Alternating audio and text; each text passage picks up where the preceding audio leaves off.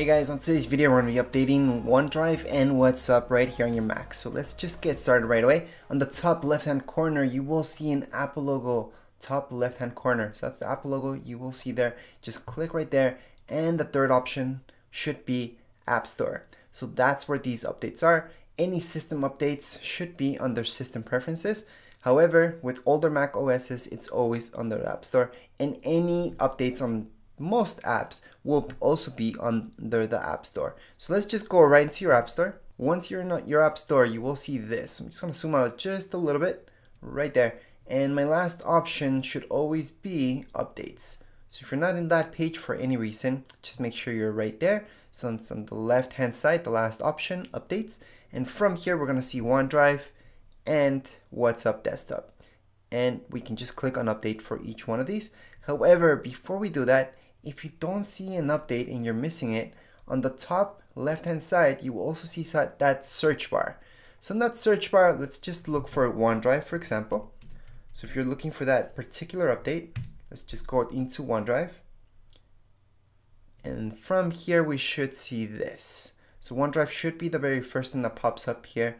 And then we're going to see update on the right hand side. Top right hand side, it should say update. If we click on OneDrive, for example, it's also going to bring up this page, and on the top right hand side again it should say updates. So I can update it from here if I want to, or I can just go back into my updates and update it from here. So that's just in case you do not see the update already.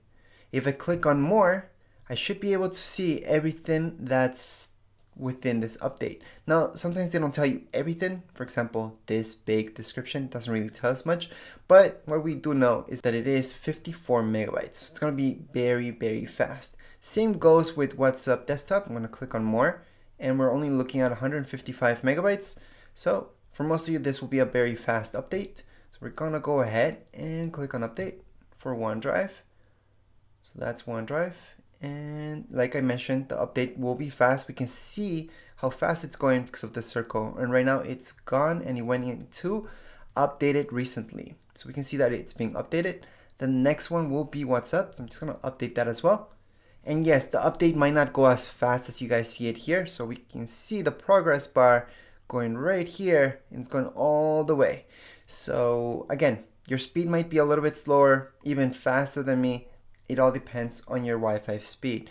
If you don't have that fast internet, then you might not see results like this. But if you guys have even faster, then it'll take even less seconds than what it took right now.